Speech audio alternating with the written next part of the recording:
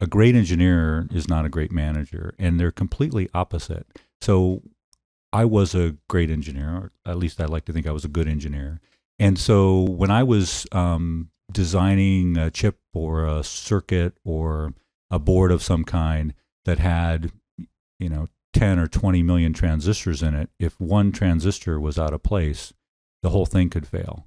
And so as an engineer, and same thing with software, when I wrote software, anyone who's written software, if you're writing software that, has 5 million lines of code, if the semicolon's out of place, the whole thing can crash.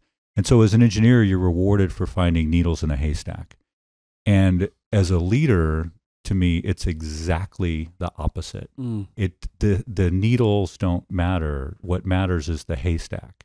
And so how you can converse, how you can traverse the business arena, the political arena, the leadership arena, doesn't have to do with the tiny nuances. It has to do with people and relationships.